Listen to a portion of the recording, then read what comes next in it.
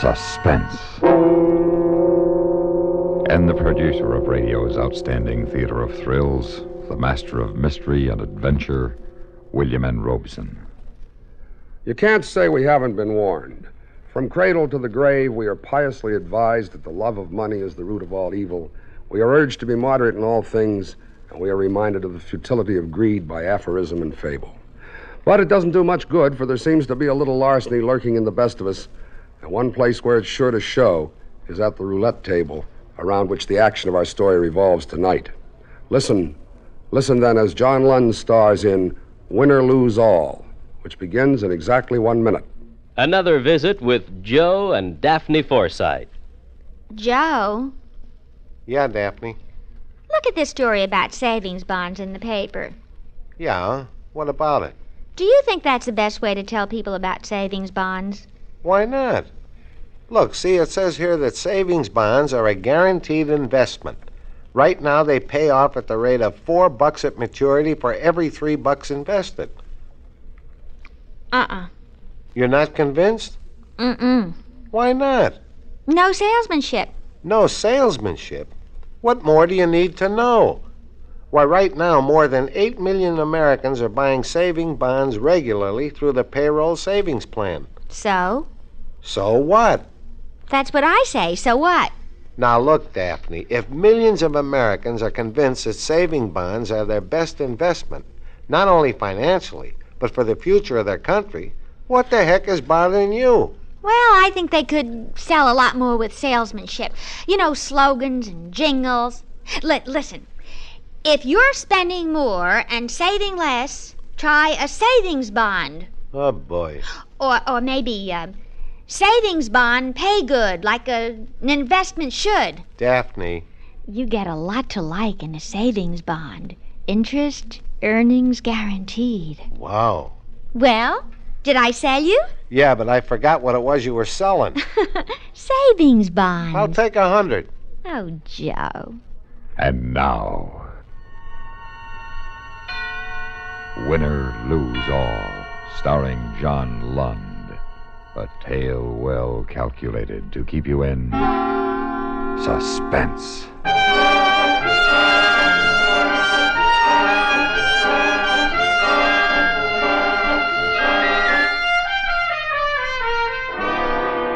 Las Vegas, the sucker city, the land of the money cow. And in my pocket I had a permit to milk it, a system to beat the wheel. But first I had to convince one of the farmers tending the cow that I wasn't going to take too much. And that wasn't going to be easy. After about a week of nosing around, I decided on the place I was going to hustle. The owner was a guy named Carlin, Walter Carlin. And he wasn't doing as well as he wanted to, but then, who is? Come in. Mr. Carlin? That's right. Who are you? My name is Bob Richards. I've got a proposition for you. Goodbye, Mr. Richards. Now listen to me for 1 minute. I said goodbye, Mr. Richards. But I want to give you something for nothing. Nobody ever gave anybody something for nothing. I will. Guaranteed. All right. You got 1 minute. Make your pitch. When was the last time you had a spread in the New York Times? Ah, come on, son. Quit playing. This is a small place compared to the joints out in the Strip. And you're not only small, but your business is way off. Isn't it, Mr. Carlin? I said I'd give you a minute to make a pitch, not to discuss my business. That's part of my pitch. I can put this place on the front page of every newspaper in the country. Keep talking. You have 30 seconds. Okay. I've got a system for roulette. Oh, come on. Oh, I know everybody's got some kind of a system, but I got one that'll win. Now, the only trouble is when the house finds somebody's got a winning system, the table's closed after a while, or the betting's limited. Now, here's my pitch. You let me win $200,000. $200,000? Now, let me finish. You let me win $200,000. It'll take about a month to 40 days. All I want for my share is $50,000 in cash. And you got yourself $1 million worth of publicity. You expect to walk in here, take $200,000 out, then return $150 when you're finished? I wouldn't even trust myself to do that. I didn't expect to take the $200,000 out. Now, that's too tempting. Huh? The house can keep my winnings for me until such time as I decide to quit, which in this case will be $200,000. I don't know. Remember those two college kids and what they did for that joint in Reno? And they only went for a couple of weeks and a few grand. You're sure your system works? What do you care? If it works, you're in. If it doesn't, I lose my own dough. All right. On one condition. Name it. Stretch it out to 2 months, and you got a deal. I can really use that kind of publicity. Okay. When do you want to start? Tonight. Fine. Oh, just one more thing, Richards. Yeah? Be a smart boy. Don't try anything that might get you into trouble. Well, the only thing that could possibly get me in trouble is your 200 grand. And how could I possibly get my hands on it? See you later, Mr. Carlin. After I finish this trick here, honey, we'll head for Rio, Buenos Aires, Monte Carlo, the whole circuit.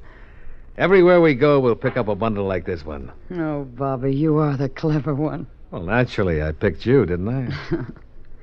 Bobby, Yeah? when do we get married? As soon as I turn this trick. Well, why not now? Because I want the South America trip to be a honeymoon. Okay? Okay. Well, I gotta get going. Maybe I'll drop in later and watch you. No. Well, why not? Stay out of there. I don't want anybody to know about you. Well, what's the matter? You ashamed of me? Oh, of course not.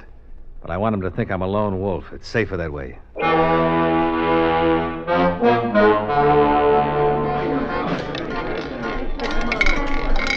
Be there, baby. Be there. 24, Blackie. Hey.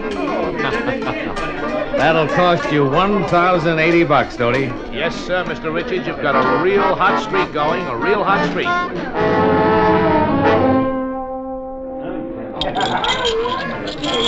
Well, that's it for now, Stoney. Be back tomorrow, Mr. Richards? Why not? This first week is only the beginning.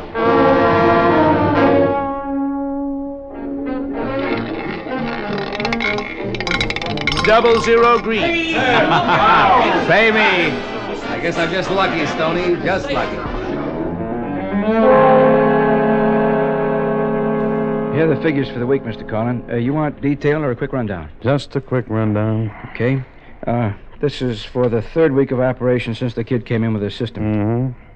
He's into the house for about $83,000. Got it? In that same period, our gambling gains have doubled. The bar is 500% over, and see right here, the morning business is almost triple what it was 4 weeks ago. Mm-hmm. Oh, there's another magazine crew coming in to do a layout this evening, too. Well, take care of them. Give them everything they want, and don't let them spend a dime. Mm-hmm. It's cheap enough for the publicity we're getting.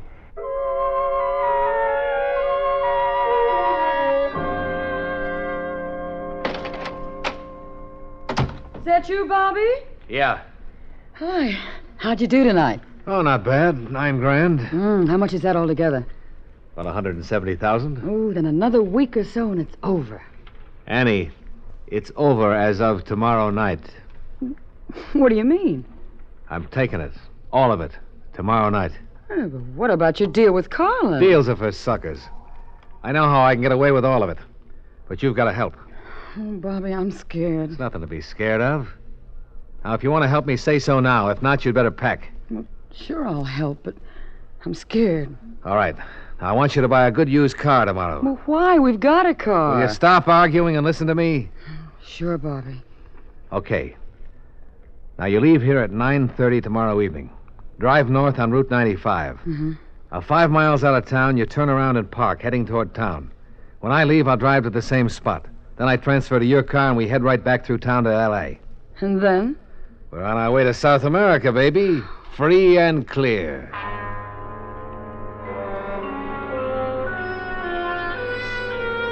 You couldn't really call it a gamble. It was a cinch bet. And the power of the press cinched it. I tipped Wally Campbell of National News Service to be at the joint that night with a photographer, and I was all set to make my play. Aren't you going to bet this one, Mr. Richards? Huh? Oh, yeah. 20 on black, 10 even, and 10 on the first 12. Thank you. All bets down. Here we go. Hiya, Bob. Oh, hiya, Wally. I'll be with you in a minute. Oh, by the way, I want to introduce you to Mr. Carlin. He owns this place. Mr. Carlin. Yeah? This is Wally Campbell of the National News Service. Oh, how do you do? Hello, Mr. Carlin. 8 black even. Well, I guess that does it. Taking a break, Richards? No, Mr. Carlin. No, I quit. Huh? I figure the house owes me exactly, let's see, with what I have here, 2, 3, 350, exactly $179,550. But I want the croupier to have $550, so that leaves a round figure of $179,000. Well, look. I want it in cash, and I want it now. Wally, you can start taking pictures anytime now. Yeah, right. Hank, come on over here and set up, will you? Stoney, the table is closed. Yes, sir. Look, I want to... What are you trying to pull, Richards? I'm not trying to pull anything. I just want my money, that's all. Why, you lousy double-crossing chiseler, I'll take... Wally, over here, will you? Yeah, what do you want? Mr. Carlin wants to make a statement. Huh? Go ahead, Mr. Carlin, make a statement. Well, I really don't have much to say except... Except this proves that your wheels are completely honest. Isn't that right, Mr. Carlin? Yes, that's right. And Mr. Richards here proved it. Yeah. My money, Mr. Carlin? Where's my money? In cash? Stoney? Yes, sir. Get $179,000 from the cashier. Yes, sir. Now, look, the two of you stand in front of the wheel by that pile of chips there, will you? No, a little to your right, Bob. Here? Yeah, that's it. That's fine. You sure you know what you're doing, Richards? I knew when I came here. I won't quit looking, you know that. Sure, but you won't find me. Now, look, pick up a handful of chips, Mr. Carlin, and give it to Bob, will you? I'll find you. Yeah, that's right. I wouldn't bet on it. Yeah, that's fine. I would. That's fine. In fact, I'm betting $179,000 on it.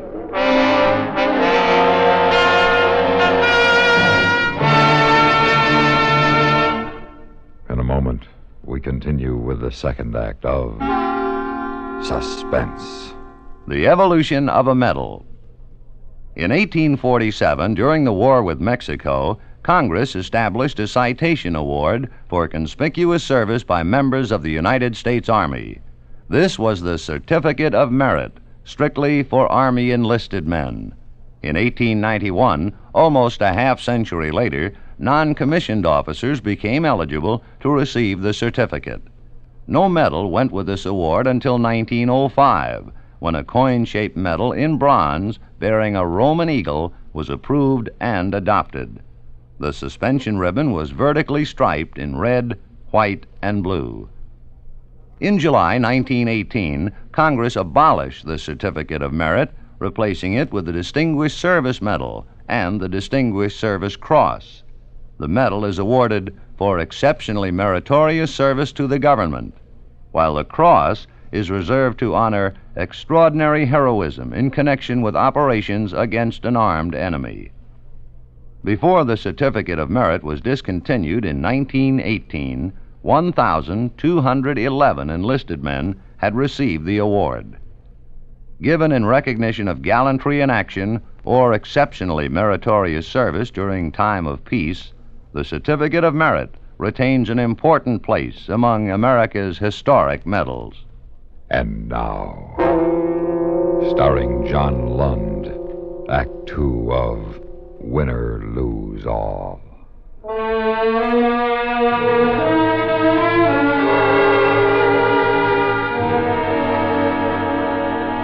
It was easy. Almost too easy. I found myself with $179,000 done up in a nice gray canvas bag like they use in the bank. Now all I had to do was meet Annie, change cars, and I had it made. Annie's a nice kid. A $50,000 type kid. Not a $179,000 type. But for now, I needed her. For now.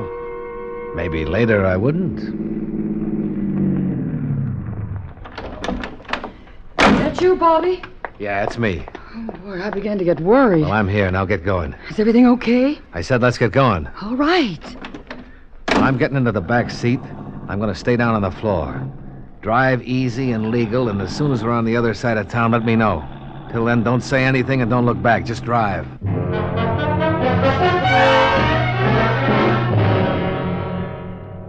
This car was found north of town about 5 miles out. I guess he got into another car there. Well, then where'd he go? Name it and you can have it. Tonopah to Reno, Barstow to L.A., Purdue to El Centro to Mexico. Mm-hmm. Well, what do we do now? Find him. Nobody suckers me, nobody. Call the boys in Reno, Carson City, Frisco, L.A. Tell them I want Bob Richards. Tell them I want him bad. And alive.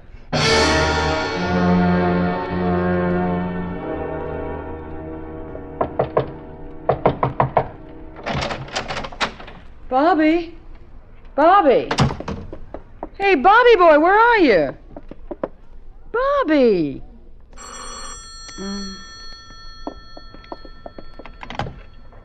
Hello? Yeah, hello. This is the Apex Travel Service. We're calling Mr. Richards to confirm his reservation for one on the 8:55 Transpolar Flight 358 to Paris. Pardon me? Mr. Richards, his reservation for tonight. Oh, for two? No, for one. I said, for who? Oh, Mr. Richards. What room did you want? 214. Well, this is room 212. You got the wrong room. No, I'm sorry. Oh, Bobby boy. Bobby boy, what a rat you are. Annie. What are you doing here? I told you to stay in your own room. Yeah, but I got worried. About what? About you. Oh, I can take care of myself now. Hello. Yes? Yes. Right. Thank you. Who is that? The airport reservations desk, confirming our reservations for tomorrow's flight to South America. Tomorrow? Yeah, 9 a.m. Now go back to your room and I'll see you on the plane tomorrow. I'll wait till the last minute before I board. Just playing it safe, you know? Bobby, where's the money? In a brand new suitcase stashed in one of those 24-hour lockers at the airport. You don't miss a trick, do you? I can't afford to, honey. Now be a good girl. Run along. I'll see you on the plane tomorrow morning. So long, Bobby. So long, Annie. See you tomorrow. Yes, Bobby. Tomorrow.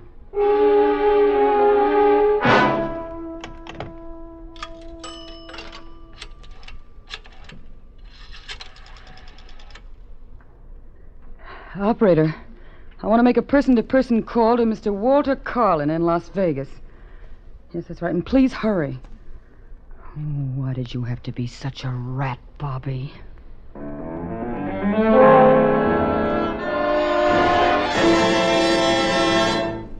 In a moment, we continue with the third act of Suspense. We have together ample capacity and freedom to defend freedom. This is NATO, the North Atlantic Treaty Organization.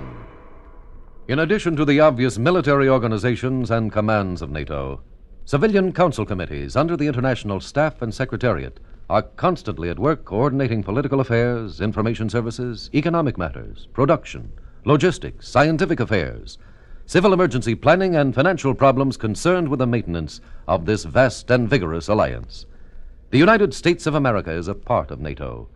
You should be aware of and alert to the objectives and programs of the North Atlantic Treaty Organization. And now, starring John Lund, Act 3 of Winner Lose All.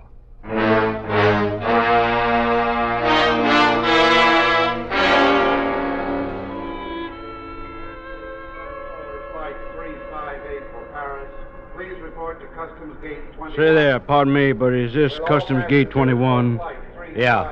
Are you taking the Transpolar? Yeah? Business? Combination. Uh-huh. Say, it's a nice suitcase you have there. Thanks. I'll bet you it holds a lot of money. What's that? Might even hold $179,000. Why, you... Right now, you're lucky. Don't stretch it. Get on that plane and you're dead. What do you want me to do? Now, that's your business. Just don't get on that plane. You want me to go back to Vegas, don't you? Well, now, sir, that's up to you. And if I don't? That's up to you, too.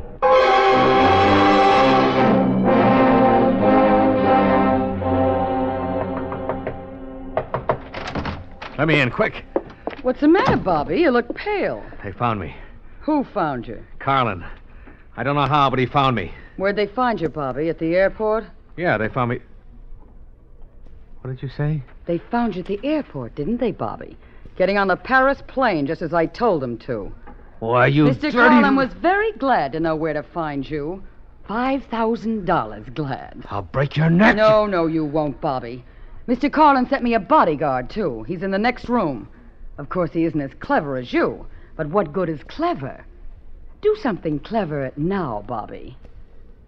Better give Mr. Carlin his money, or bang, you're dead.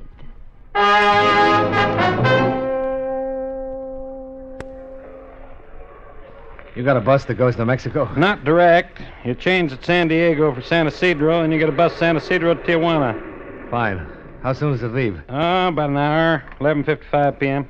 Okay, give me it. Bang, you're dead. Get on that bus and you're dead. Leave me alone. Like I said, don't stretch your luck.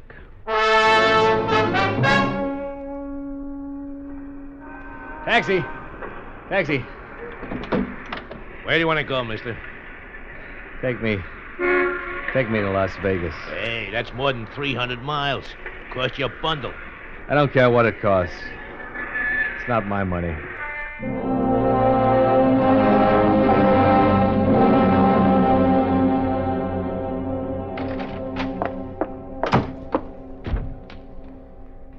Well, here it is, Carlin. I spent about $1,000. No, Bobby boy, I don't want it this way. What? Not this way. Well, then how? Go downstairs to one of the roulette wheels and start playing. What, with your money? That's right. But don't bet more than $50 at one time. You got a system, lose with it. Lose the whole 178 grand. But that'll take months. That's right, Bobby boy. Months. But think of the publicity I'll get.